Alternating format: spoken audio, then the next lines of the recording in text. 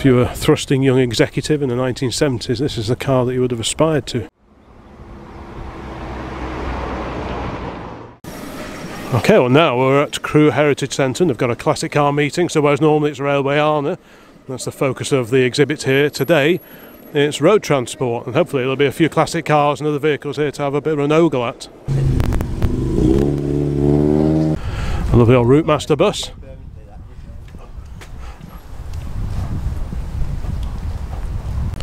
It's a bit of a damp, soggy day unfortunately, but we've got an MGB Roadster here. It's ventured out into the rain. The roof is up though, unsurprisingly.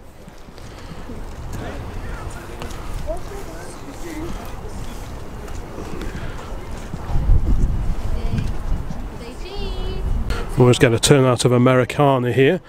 Next to this, we've got a fantastic Ford Cortina Mk1. This is a 2000 GXL. This was very much top of the tree back in the day. This is a four-door version. But yeah, if you were a thrusting young executive in the 1970s, this is the car that you would have aspired to. It's such a rare survivor now. Fortunately, the owner's not afraid of a little bit of rain. That's great. A spot of rain won't do it too much harm.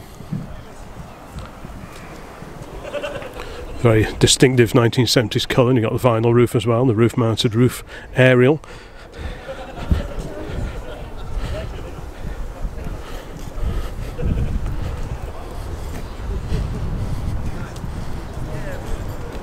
Alongside that, we've got a fantastic old Chevy pickup truck of the late 1960s. Bigger wheels, looks like it's slightly modified, bit of a grungy, oily rag look going on there.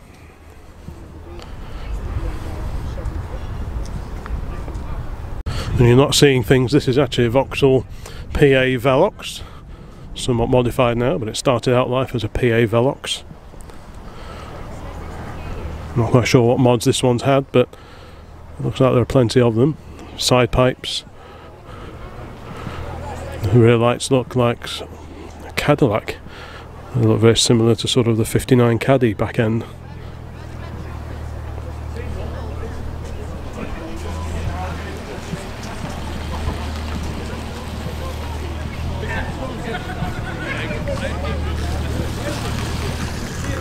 Got a Mini off.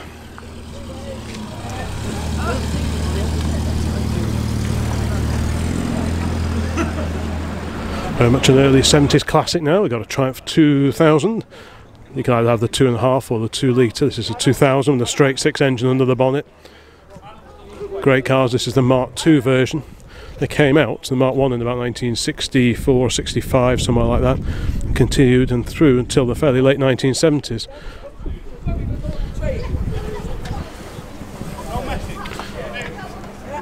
This is on a K plate, so the K registration series ran from August 1972 to July 1973, so this car falls somewhere within that age range.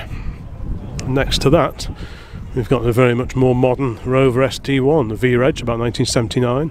This is a V8 car. You could get the 2 litre or 2.3, 2.6, and a 3.5 litre V8. And that's what we've got here. Don't see too many of these now. Those wheels are off the, I think they're off the VDP version, but someone will correct me, I'm sure. But this is a fairly early SD1. Very modern design for its era. Spot of Roots Group now from the late 1960s. This is a fastback Sunbeam Rapier. Most previous Rapiers have been based on the old Audax series Hillman Minx. This is a clean sheet of paper, more aligned to the Hillman Minx and the Hunter. Very few and far between now seeing these. Next to that, we've got a much more ubiquitous MGB GT. This is on chrome bumpers, but originally it's an R-Reg, so it would have been on the rubber bumpers originally. A very nicely turned out car, and on a day like this, a bright yellow car really stands out.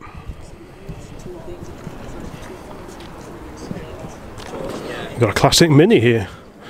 Various modifications, not quite sure what's hiding under the bonnet. Is it a standard 998 or is it a 1275 or something even fruitier? I don't know. And then here we've got a Fiat 600. This is sort of the bigger brother to the Fiat 500. This is a 1964 car. Another classic Mini. Love little Wolseley Hornet there on period style Mini-like type wheels.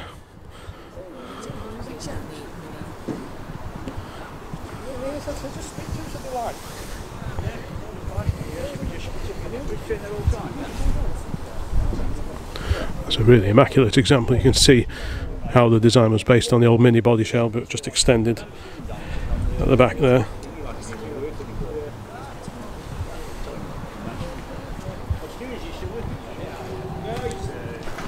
An old Freightliner, a big old diesel here.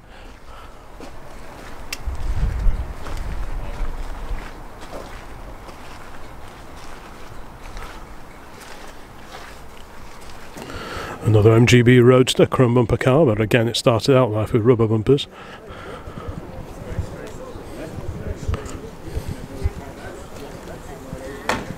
There's always a good turnout of MGBs at any classic car show, and this place is no exception.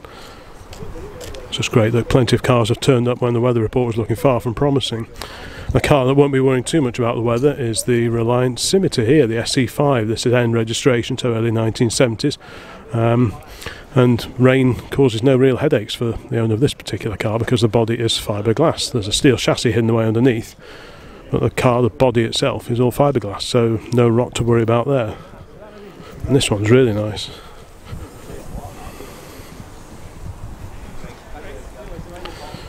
Really practical, sort of halfway house almost in this state really. Loads of storage space in there.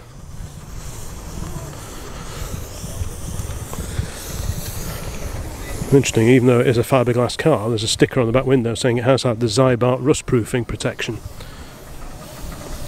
That was probably for the chassis. It's such a practical car, that is.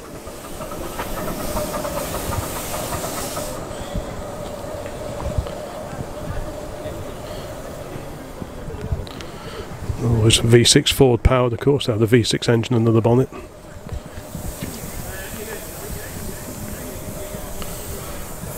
Well, here's another rare old beast at first glance. You think it's another Triumph 2000 Mark II, but this is the 2.5 litre fuel injected version, the PI.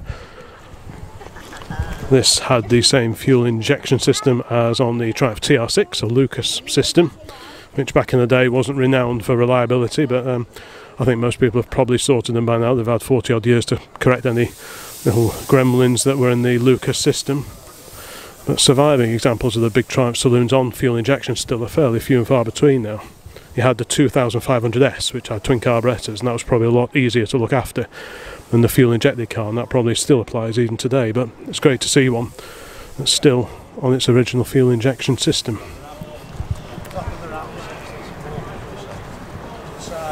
This wonderful old oily rag has been on the channel before.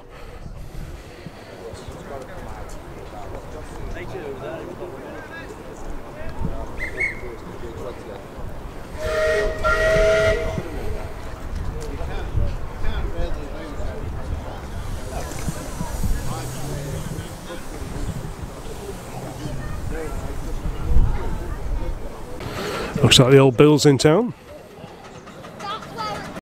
Anyone who remembers the Fall Guy TV series in the 1980s will probably recognise this as a GMC of the late 1970s. This is a replica of the pickup truck that featured in that particular TV series.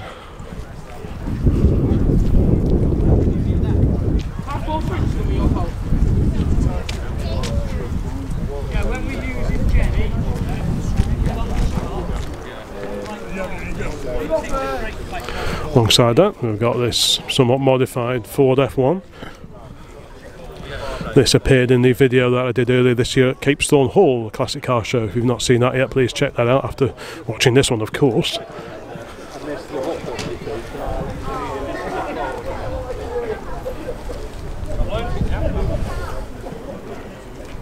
The big Chevy, very wide rear end on this one. 1970s Chevy Silverado pickup.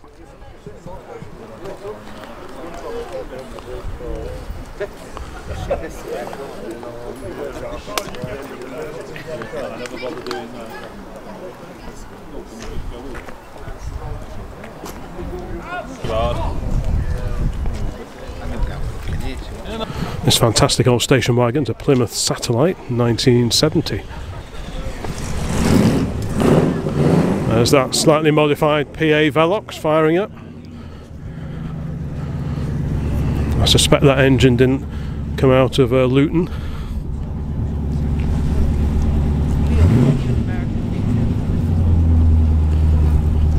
Chrysler 300C and a Ford pickup truck, 1970s. This is, let's have a look, this is an F250 Ranger XLT.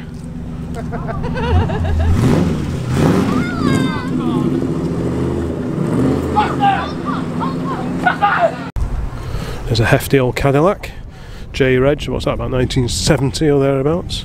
Huge two-door coupe, I suppose. That colour certainly pops in this gloomy weather that we're enjoying today in sunny Crewe. There goes that Velox, I don't know if you can hear it.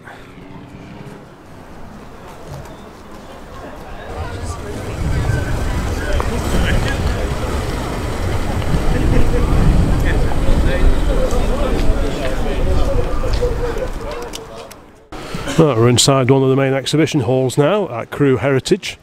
Before we have a look at the cars, let's just have a look at this. I'm not even sure what this is, but if you can tell me what this particular locomotive is, please do so. It looks like it's the kind of thing that would have hauled freight back in the day. So like I say, if you can add any comments and background history on this particular machine, please do so. And the same with the cars, if you can shed light on more background info on any of the cars featured, please pop a note in and just let me know what you think of the cars that are actually featured in this particular video. Over here we've got a wartime era Jeep. Let's have a look. This is a Willis. The Ford and Willis produced these back in the war.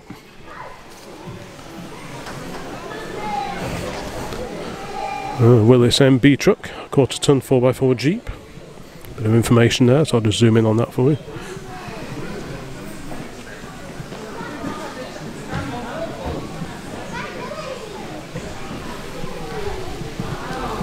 Very smart indeed.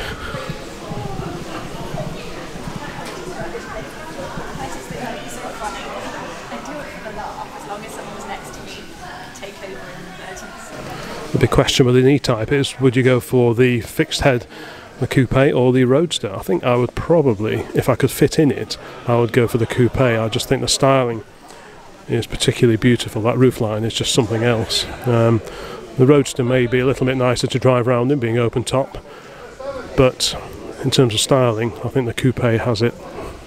Let me know in the comments what you think. Quick peek under the bonnet. Triple carburettors, XK engine of course, like I say, 4.2 litre. The later XJs were 4.2 litre as well, but there were differences between the engines, even though the capacities were pretty much the same.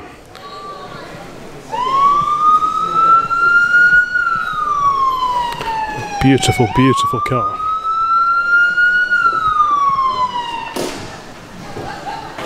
Now I do like the look of these. I did try and buy one of these. I went to look at one in a barn a couple of years ago, but the seller was just holding out for a bit too much money, and they ended up selling it at auction for more or less what I offered him, but such is life. This is 1965 Jensen C-V8, the big Chrysler V8 under the bonnet there, all fiberglass body. And unlike many cars which are fiberglass bodied, this was produced to a very high standard. The thickness of the fiberglass in some parts, especially on the bonnet underneath, it's almost like ½ inch thick in places. It's really, really heavy duty. The doors on the CV8 are aluminium, but the main body itself is fiberglass. Very much a 2+2. You got a couple of seats in the back, and obviously a couple of seats in the front. But these were very much a gentleman's sort of GT Express of the 1960s. At the time, these were the fastest four-seaters available in this country, I believe. The crack 140 mile, genuine 140 miles an hour. Very much a gentleman's carriage, a little bit on the thirsty side, if what I've read is correct. But I guess with a whatever it is, 6 or whatever litre engine, Chrysler V8 under the bonnet, it's not going to be particularly frugal. But you don't buy a car like that to worry about frugality.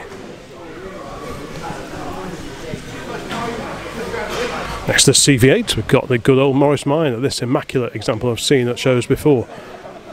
And this is just, it must be as new. all the wood looks new on the back. This was structural, whereas on the Mini estates, the Countryman that had the wood on the side, that was purely cosmetic. This is all very structural, so if this rots, then you've got real problems and the back end basically falls off. But this looks like it's all been done, all fully refurbished throughout, and there's a glorious example of the breed. I do like the maroon as well. Next up, a little Triumph Spitfire 1500. The first car that I ever pieced back together was an earlier Mark III Triumph Spitfire. That was in the 1980s. This is one of the late 1500cc versions. Same basic engine, just bored out slightly. And that engine, the 1500 engine, which it shared with the rubber bumper MG Midget, that can be traced back to the standard 8 of the early 1950s. Back then it was 803cc, and then it was enlarged to 948 for the standard 10, and later the Herald. Then it was 1147cc and then 1296cc, and that engine went into the Mark III onwards Spitfires and the Herald 1360, and then it was enlarged to just under 1500cc, and that's the engine that powers this particular Spitfire. And this is a very nice car indeed. Is this inky yellow? I might be wrong. A very, very neat little sports car. You can buy everything for them, and if as a first classic car, something like a Spitfire is actually quite a practical choice. You lift that front hinge bonnet up, that hinges up that way, and you can get everything, the front suspension, all the engine, down the sides of the engine, etc. The accessibility is second to none really. They've also got a really good turning circle, so if it's a bit tight pulling into your garage, something like this would probably be a pretty good choice. I certainly really like them. Next up, a pretty early example of the Lotus Cortina Mk1. This is the so-called pre-airflow car. You can tell the grille is slightly different and the side lights are slightly different on the early cars compared to the later ones. Lotus twin cam power, of course, made famous by drivers like Jim Clark back in the day for their many touring car racing successes, and as a result they're very sought after today. Whitby Morrison, the ice cream van makers, they're local to Crewe, and this is part of their collection which is on display here. You've got the Batman Mini. This is based on a Mini pickup, so this is like a fiberglass body up here, but the main body, that is the original BMC or BL Mini pickup body, to which all this has been added. That's just a great fun little car, that is. There's another variety on a similar theme next to it, Jane's Dairy Ice Cream. Again, Mini pickup based, and alongside that we've got a Ford Anglia ice cream van from 1965. This is actually based on the Thames 307E, which was the van version of the, well, they did the van and the pickup version of the Anglia 105E saloon. So again, you've got the factory lower body, doors around the screen, etc. And then they've added on this fiberglass body with all the ice cream gear and fridges and stuff in the back. That's fantastic. And we've got slightly larger. This is a Bedford CF based ice cream van. I have got a video of photographs featuring just ice cream vans and food retail vehicles, so if you've not seen that, please check it out. And I think a number of these vehicles that are here actually feature in that as well. So this is a CF, the Mark I Bedford CF that this particular van's based on, and this is a CF2, which is the sort of the revised version. Wonderful old Delta Integrale, Lancia Delta Integrale. Is this the one that Car SOS did it? Looks like it could well be. I remember that episode. Super successful rally cars back in the day. This is giving me ideas of things to do with a little grey Anglia, perhaps. Only joking. But many Pops and Anglias did get converted into hot rods, some more successful than others. This one seems to have been done very well, but many people buy old Pops and Anglias, take them apart, try and fit a Viva front axle or a Jag back axle on the back, and then give up when they run out of talent or money, or both. But when the job gets finished, fair dues.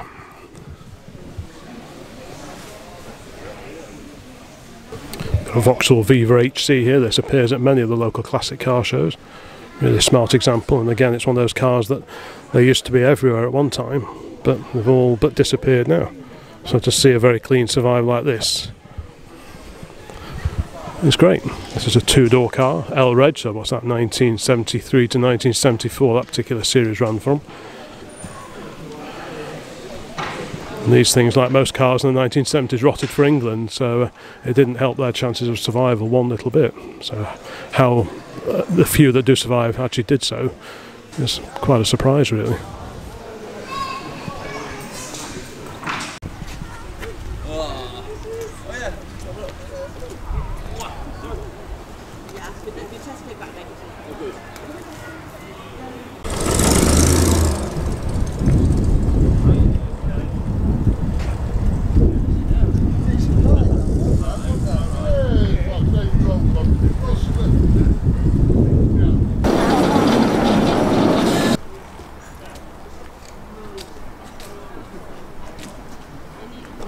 Well, I think we've probably seen most of the cars that are going to turn up at this particular car meeting.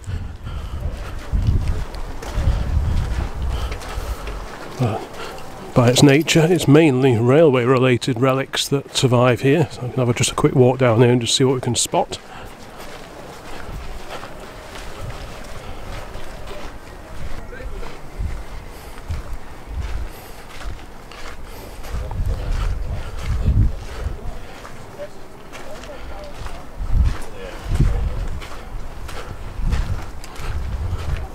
Just the 125.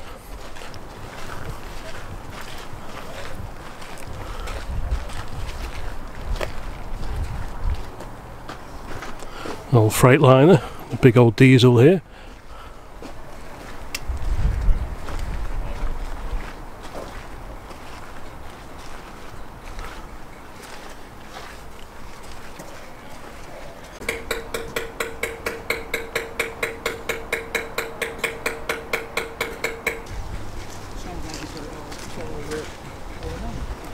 There's always something being worked on in the workshops here.